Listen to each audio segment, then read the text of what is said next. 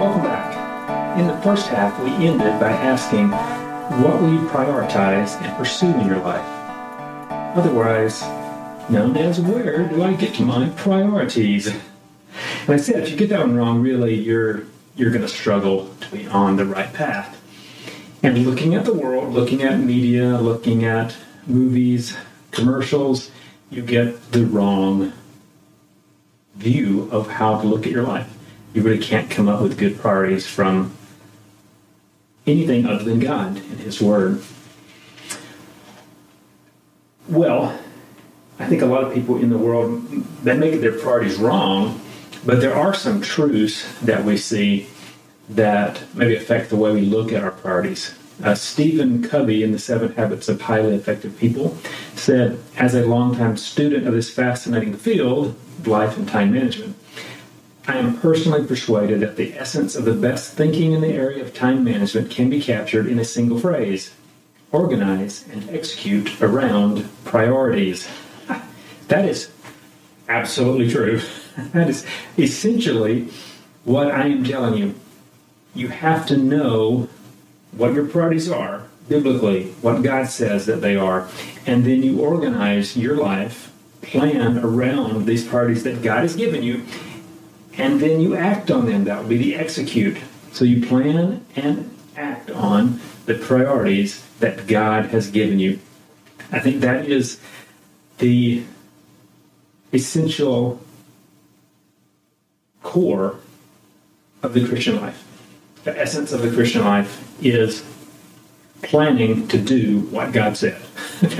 That's essentially what He said, only leaving God out of it. Plan to do what God said and act on what God said. Now, again, we go back to, if you start with the wrong priorities, you're never going to end up in the right place. So I'm going to give you 3 priorities that I think you might disagree somewhat with 2 and 3 as far as where they are on your list. The number 1, I think, is a non-negotiable. The other 2, I think, have to be very, very high on your list of priorities. Obviously, all of us, we live different lives. We have different gifts, different roles, even within the church and the spiritual life. So you're going to have some slight variations in even your top 5 to 10 priorities. But when you get to the top, there's a few things that I think all of us have to understand. This is somewhere on I'm planning for and acting out these priorities. And the first one is actually the one we've already mentioned. God must be first.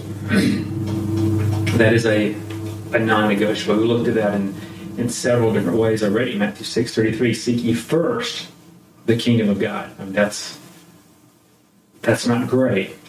In Matthew 22:35, you shall love the Lord your God with all your heart, all your soul, and all your mind. Again, that's not great. That's all. It's everything. Deuteronomy 6:5. You shall love the Lord your God with all your heart, with all your soul, and with all your strength. Again, that's all. Heart, soul, mind, strength. That's not great. That you pursue God, put God absolutely first. And what that looks like then is a life that is that Romans 12 living sacrifice. My life is dedicated to Him. So God must be first. Exodus 20, verses 2 and 3, as God is clarifying these commandments for the children of Israel, He says, I am the Lord your God who brought you out of the land of Egypt, out of the house of bondage. What does He say? You shall have no other gods before me. God must be first. God and God alone. Luke 10 looked at Mary and Martha. Serving is good. There is absolutely a place for serving. We are commanded to serve each other.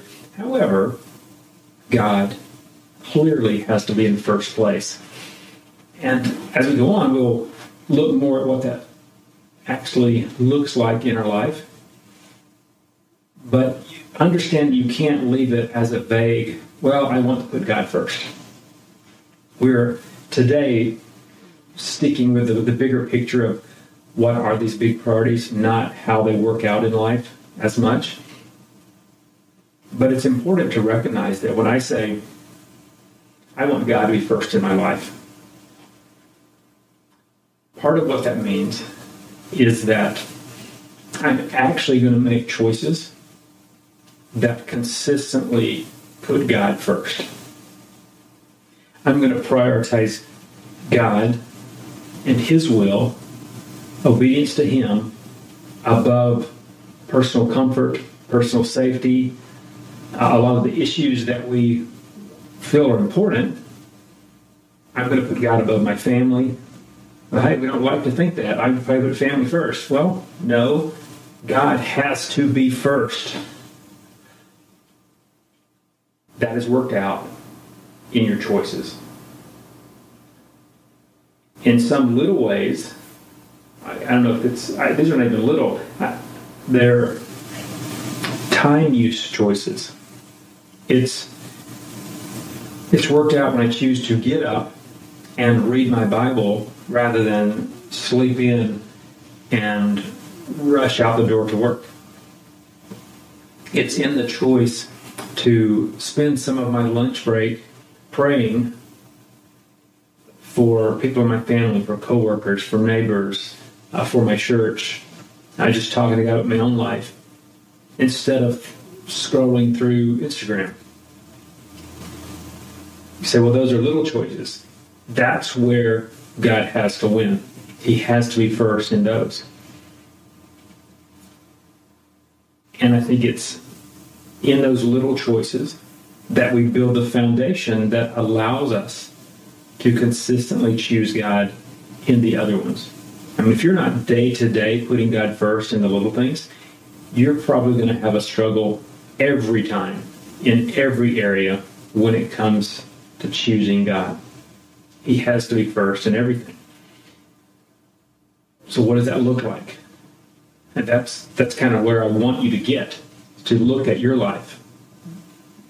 Sunday to Saturday. You have a full week. Every day, you have a different schedule. Some days you have a very clear schedule. Some days are more free form. But every day you're making choices. You're doing things. What does it look like to put God first? What are the things that you need to put in your life to help you put God first? You know, I've mentioned some of these things before that, you can prepare today and make it easier for you to serve tomorrow. You can prepare today and make it easier for you to make the right choice tomorrow.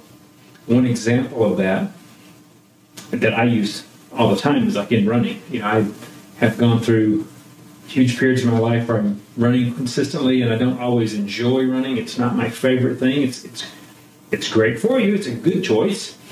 It's good exercise. It's cheap. It works great for exercise and staying in shape. But it's hard to do, particularly in those times of life when I have to get up early in the morning to run. I really don't like that. In the winter, it's cold, it's dark, it's time to run. Okay, I hate running at that point in time, right? So it's really important, then if I'm committed to it, that I prepare the day before. I prepare the day before by making sure my shoes and my socks are ready to go. They're out, my socks are sitting on top of my shoes, they're ready to go. Beside my bed, I need my running clothes. I need my running gear. It's cold, I'm anticipating cold, so I may have 3 layers that I'm planning to wear, but they're right there. So the easiest thing to do in the morning is to get up and put on my running gear, not to get up and do something else. I have to make it easy. I have to have my watch right there ready to go. I have to have my gloves, stocking cap. I mean, it's cold. It's got to be ready. I have that ready to go. And I have a plan. I know how far I'm supposed to run. And usually when I'm really consistent like that and I'm planning to run even on those times when the weather's not good, it means I'm preparing for something. I'm planning to run a marathon or a longer run with other people. So I have a goal in mind. So my goal gives me the plan for the day. I know how far I'm supposed to run or how long. I make it easy for myself to get up in the morning and go, wow, it's cold, but there's my stuff. I've already got the plan. My alarm clock went off at the right time, so I have time to do it. Okay, it's much easier then to get up and do it than if I don't make those choices the day before. Those are little choices, but imagine when you don't make those choices. And you can make some terrible choices. What if I don't set my alarm at all and I just say, oh, I'll get up. I usually get up when it gets light, so I'll get up. And I don't get my running gear out, so it's in a drawer, who knows where. My running shoes maybe are still in the back porch from the last time I ran. My running gear's where it's scattered. Okay, now I get up, and it's cold, so I'm going to put something on. And you put something on that's warm, and then now you're warm, and you got started moving, and you're looking for running stuff, and it's cold outside. Maybe you didn't get up on time because you didn't set the alarm. So I've made it hard. All these little choices made it harder for me to do what I want to do, what I've committed to do. What does that look like in your spiritual life? Well, for me, it means I have a stack of books that are part of my daily morning devotions. So I have a notebook. I really encourage journaling. I have a journal. I have 2 Bibles, actually, because I have one that I do my journaling out of consistently, and I have another one that I read through different translations of the Bible every year or so. So I have one that I'm just reading through. So I read through 3 to 5 chapters a day in that translation. And then I usually have 1 to 3 other books where I'm maybe reading a chapter or 2 a day. And I don't put those at the top of the list. Those are at the bottom of the list. So if I run out of time, I'm going to do my journal, and I'm going to read my reading, and that's kind of the minimum. Above that, then you have more study and doing the other reading. Although, really, when I'm talking about this, my morning devotionals, that's not my study time. So that reading is not prepared me for something. I may use that, and a lot of times the books that I'm reading, they are something that I want to study, I want to learn, I want to apply in ministry, but I'm not specifically reading those with a notebook, planning to do something with that. But I've got those things together, and they're all together and they're ready to go every day. I have the pen, I have a highlighter, I have my Bibles, I have those other books. I have my glasses sitting there on top of them. I have a space carved out in the house where I can sit and have enough light to read, even though nobody else is going to be awake. So those little choices mean that I'm very consistent in spending that time in God's Word. I keep the Wednesday night, we have a prayer bulletin. I try to keep that in my journal so that after I write in my journal, I open the prayer bulletin and I kind of go through some of the key prayer requests in there, people in the church. I can be very consistent because of the little choices. If I didn't do that, if I didn't have a plan for what I'm going to read, I didn't have all those books together, it would be much harder once I get up and you get started doing something. After a certain point in the day, it's really hard for me to go back and carve out that time again. Take that through all of life.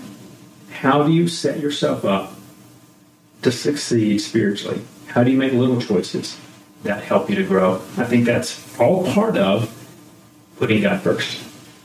Okay, I have 2 other things that I really want to get to today that I consider these non-negotiables as far as our priorities. If you're going to plan and act out your priorities, then one of the key things you have to understand is that your character counts. God is really concerned about your character. And there's just a pile of verses, Old and New Testament, that talk about how much God cares about your heart, about your mind, your thought processes, about who you are. Romans 5:3-5, actually 1-5, says, "Therefore, having been justified by faith, we have peace with God through our Lord Jesus Christ, through whom also we have access by faith into this grace in which we stand and rejoice in hope of the glory of God. And not only that, but we also glory in tribulations, knowing that tribulation produces perseverance, and perseverance, character, and character, hope. Now, hope does not disappoint because the love of God has been poured out in our hearts by the Holy Spirit who was given to us." So here we see that we have this emphasis on character. So tribulations, trials, are important. This is kind of a side note, but it says we glory in tribulations. I mean, you give thanks for tribulations because they do something. They produce something. Perseverance and character and hope. So our character comes from having to do hard things. That's one of the things that I've tried to work with our kids and help them understand. You don't build strong character by doing nothing. You don't build strong character by taking the easy path. You don't build strong character by doing whatever you want to do. Strong character is built by doing the right thing even when it's hard. Doing the right thing when it hurts. Doing the right thing when it's not best for you, but it's best for somebody else. You have to persevere in that. And persevering in doing the right thing, even when it's difficult, changes your character. And as our character changes, and we recognize that a lot of the choices we make that develop our character are made because of who God is. And as our understanding of who God is grows, our hope grows. And then this verse ends, the love of God has been poured out in our hearts by the Holy Spirit. So all of this is the work of the Holy Spirit and this work of transformation that we keep talking about. Our character is part of that work of transformation that the Holy Spirit does. And tribulations are part of that process in our life. Now, we can go on and look at some of the different aspects of our character that God really cares about. I think Galatians 5:22-26 is really key. It really helps us to understand the kind of person that God is changing you into. And you know that God is doing it because this is the fruit of the Spirit. This is not the fruit of your hard work. This is fruit that results from the Holy Spirit's work in your life. And I think hand in hand with that, as you understand the kind of person that God is growing you into, then your choices should line up with that. I should desire to be that person. So the Holy Spirit is working these things out in me, and I'm also doing my best to choose those things because I understand God wants me to be this kind of person. So Galatians 5:22 says, the fruit of the Spirit is love, joy, peace, long-suffering, kindness, goodness, faithfulness, gentleness, self-control. Okay, now, think about all of those in terms of your character. I mean, the person who consistently lives those things out in their life, they're going to have a good character. That's going to be a person you're going to want to be around. That's going to be a person that you can trust. That's going to be a person that you want to work with. That's going to be a person that's going to be a joy to go through hardship with. So I want my life to exhibit those characters. I want to love people as Jesus loved people. And let me tell you, I don't. I know that I don't, but also I understand that the Spirit is moving me in that direction. I love people more than I used to. I'm changing. That's part of that work of transformation. I have more joy than I used to. That's part of the fruit of the Spirit as God works in me. But I'm also seeking to be joyful. I'm also seeking to live that life of thanksgiving that leads to joy. I don't have perfect peace, but I have more peace than I had before. I'm growing in my ability to have peace in every situation. I'm seeking peace, and I understand that what God wants me to have is peace in my character, in my mind, even though I may not have peace in my circumstances. I'm seeking to grow in long-suffering, in my ability to have patience and perseverance and bear out well in difficulties.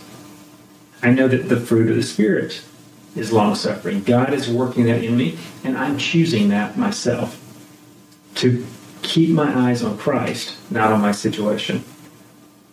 I'm seeking to be kind, good, faithful, gentle, and to have true self-control. I'm seeking those, and I understand the Holy Spirit is working in me to develop me into that kind of person, but I'm choosing those. I'm trying to set my life up to remind me that this is the better choice. Verse 25 there says, if we live in the Spirit, let us also walk in the Spirit. That's my goal, is to walk very, very much in line with the work the Holy Spirit is doing in my life. That's not always easy, but that is the choice I'm trying to make. And I try to set myself up to make those small choices well.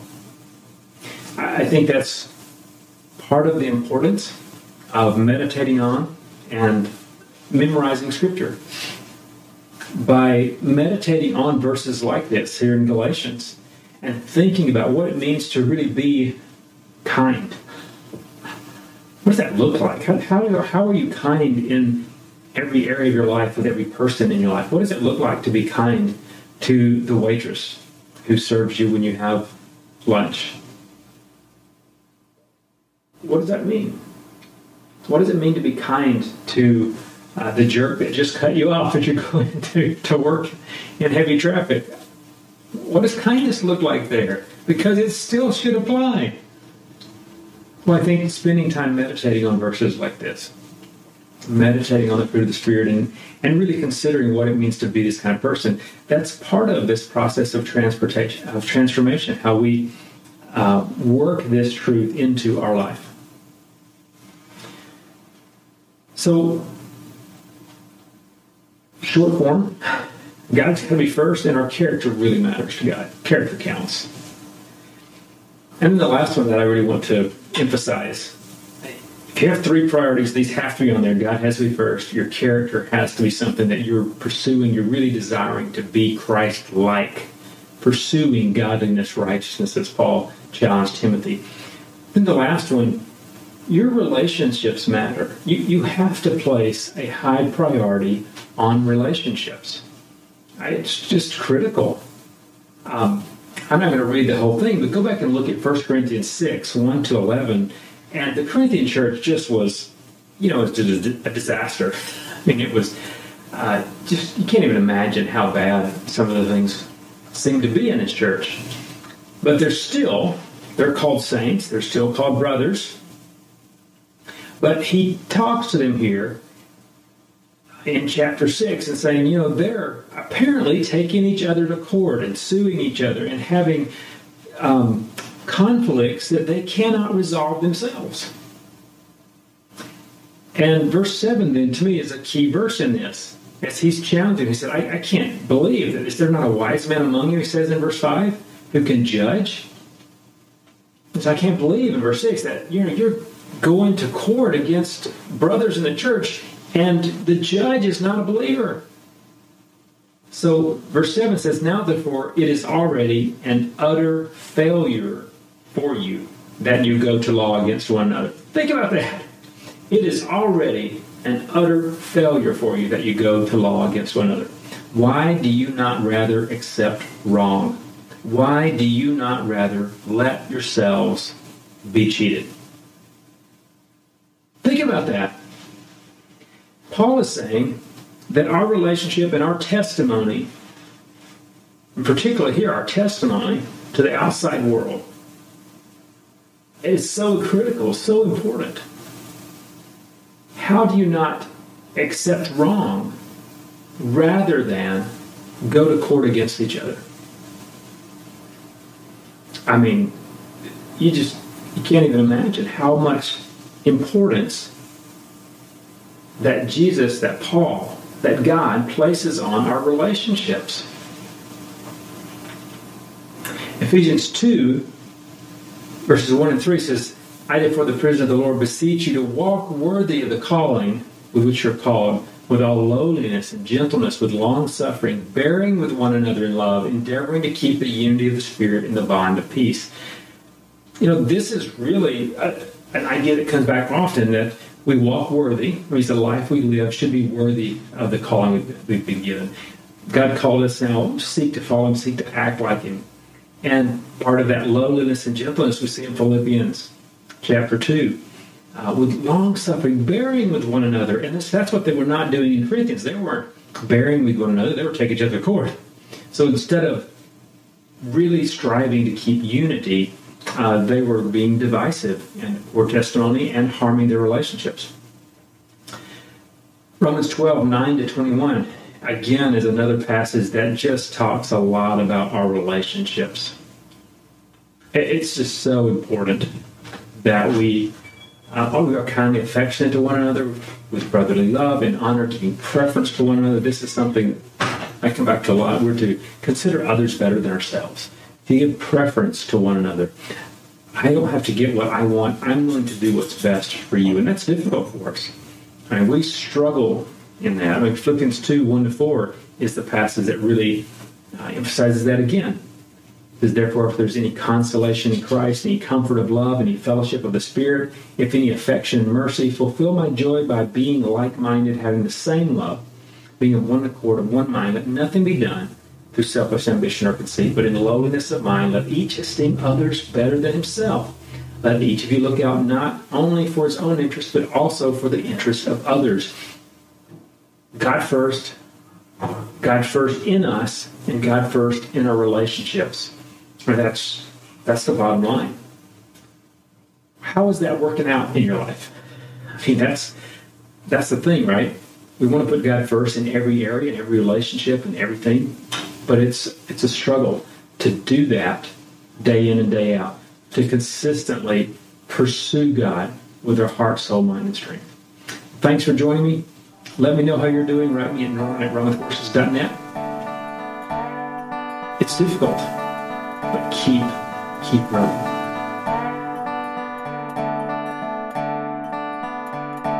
In 1925, it seemed to some like Christianity itself was under fire. The Scopes monkey trial was broadcast all over the country, a debate over teaching evolution in public schools. To some, this was a lone man standing against the tide of atheism. To others, fundamentalism run amok. In reality, it turns out we're all getting it wrong. This season on the Truce Podcast, we're digging into the history of Christian fundamentalism, from the beginning of evangelicalism to this courthouse in rural Tennessee.